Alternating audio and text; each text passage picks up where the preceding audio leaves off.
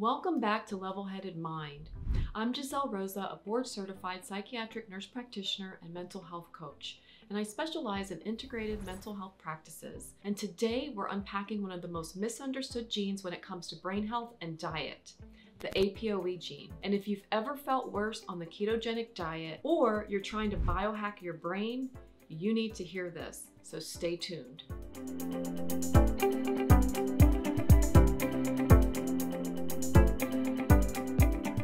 Your APOE gene determines which version of the apolipoprotein E your body makes, E2, E3, or E4. And this protein is a master multitasker because it regulates cholesterol transport, triglyceride clearance, inflammation, and even brain detox through the amyloid beta clearance. And so let's break it down. E2 is protective for heart and brain health due to its potent antioxidant and anti-inflammatory capacity. It may also protect against cognitive decline and Alzheimer's disease. E3 is the most common and considered neutral. So an E3 variant is neutral. But if you have an E4, even one copy of it, this is linked to higher LDL, oxidative stress, glucose dysregulation, and a higher risk of Alzheimer's disease. Even someone with APOE E3, E4 may see significant changes in how they respond to certain diets and lifestyle choices. If you have the E4 variant,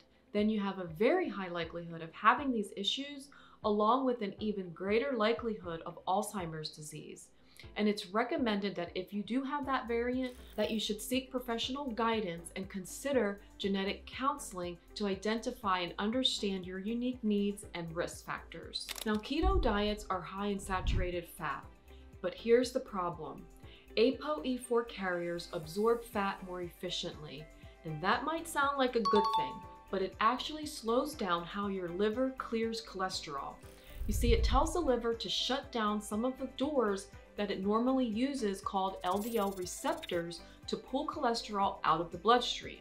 And with APOE4, those tiny doors start closing from oversaturation, so cholesterol sticks around longer. And this leads to higher LDL levels and more inflammation, especially in the brain. So the ketogenic diet plus the APOE4 gene can sometimes lead to brain fog, anxiety, increased inflammation, or long-term cardiovascular risks. And remember, APOE4 is very sensitive to environment factors like diet, stress, toxins, mold, and even infections.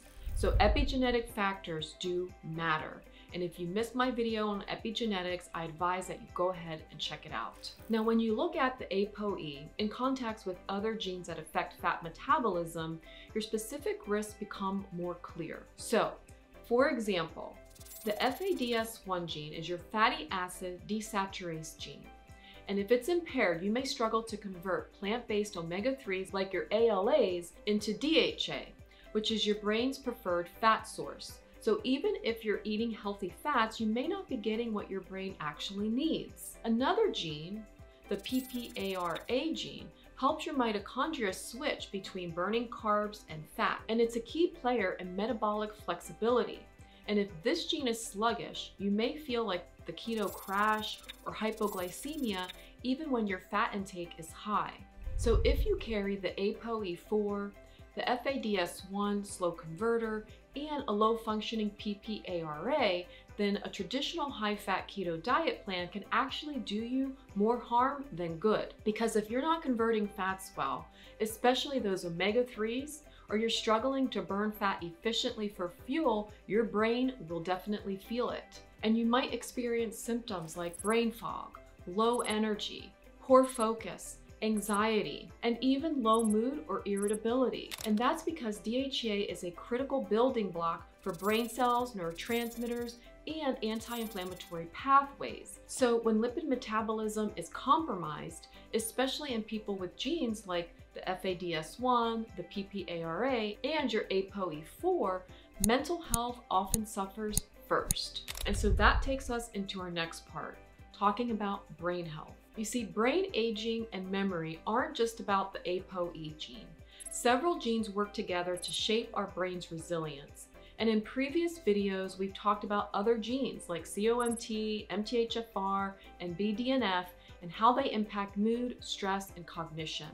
If you missed those videos, I advise you go check them out. But when you add APOE in the mix, especially the E4 variant, it amplifies the impact that these genes will have on your brain. And so let's break that down. COMT affects how quickly your brain breaks down stress chemicals like dopamine and norepinephrine.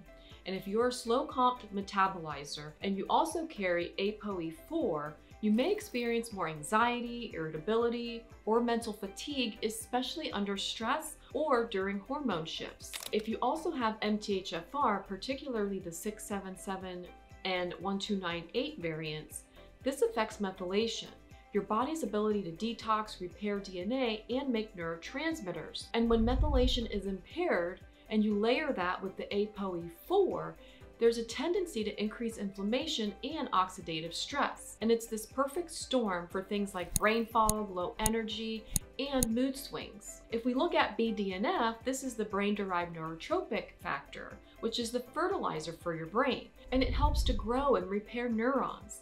So if you have low BDNF combined with the APOE4, you can impair your neuroplasticity and memory formation, making it harder to bounce back from stress or cognitive strain.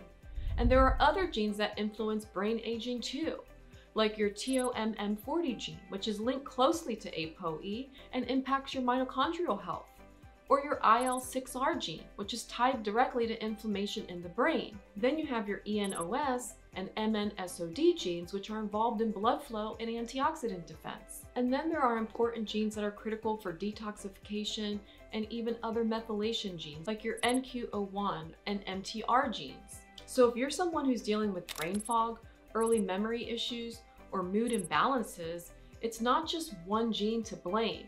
It's the interaction between these genes and how your environment either turns them on or off that determines your brain's resilience. But it's not all doom and gloom.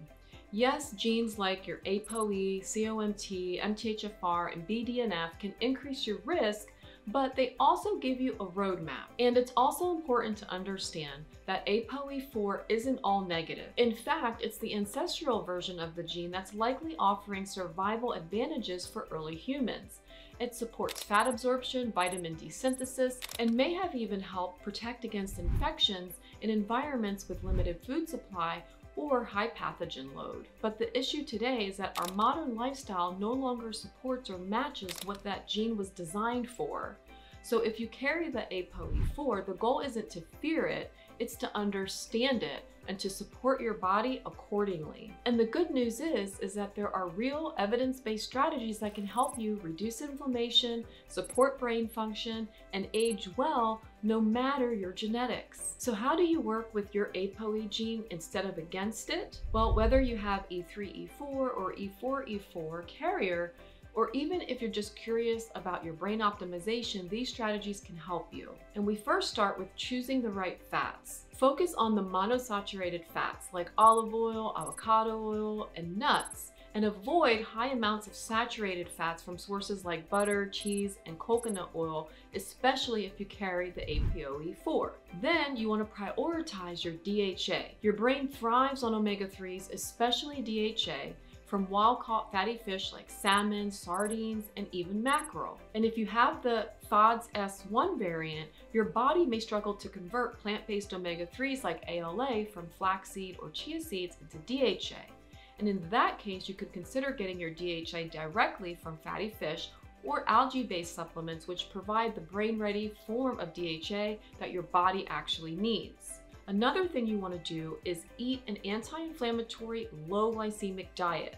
This would include things like colorful vegetables, polyphenol-rich berries, and slow-burning carbs to help keep inflammation down and help keep your blood sugar stable, which is key for protecting your brain health and your brain's vasculature and reducing oxidative stress, which is the next thing we want to do. We want to reduce stress and move your body.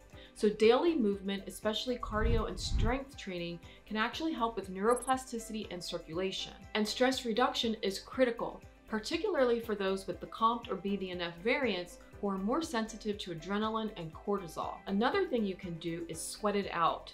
And so regular sauna use, like 4 to 7 times per week, has been shown to reduce Alzheimer's and dementia risk by over 60%. It supports detoxification, circulation, and even heat shock proteins that can help protect brain cells. And another tip is to get outside. You see, sunlight supports vitamin D production, which is essential for gene expression, mood, and immune health, especially in those with APOE4 carriers who are more susceptible to inflammation and infections. You see, the great news is that most of these changes are simple, sustainable, and entirely within your control. But figuring out which ones will actually make the biggest difference for you, well, that's where genetic testing becomes a game changer. Because without understanding your genetic blueprint, you could be following health advice that works great for someone else, but not for your body or your brain.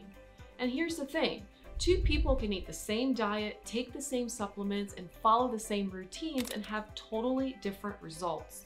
And that's because your genes shape how your body processes food, responds to stress, clears toxins, and even makes neurotransmitters. And so when it comes to genes like APOE, FODS1, MTHFR, and COMT, a one-size-fits-all approach, even something trendy like that ketogenic diet, might actually work against you. And that's why I use genetic testing, because it helps me map out exactly what's happening beneath the surface, so we can create a plan that actually works for you. So whether you're dealing with anxiety, burnout, memory lapses, or just want to perform at your highest level, this kind of insight gives us the power to work smarter, not harder, on your mental wellness. And if that's something you're interested in, then I advise you check the links in the description for the genetic testing and services that I provide. And if this video helped you understand your brain better, don't forget to subscribe, hit that like button, and share it with someone who's questioning whether the keto diet is really helping their mood or focus. And coming up next, we'll be talking about genes that influence exercise and performance, like the ACTN3 gene, and how they can help you decide whether you're built for endurance or strength training. And that video might just change the way you work out. So until then, I thank you all for watching. I wish you well on your mental health care journey, and I'll look forward to seeing you in the next video.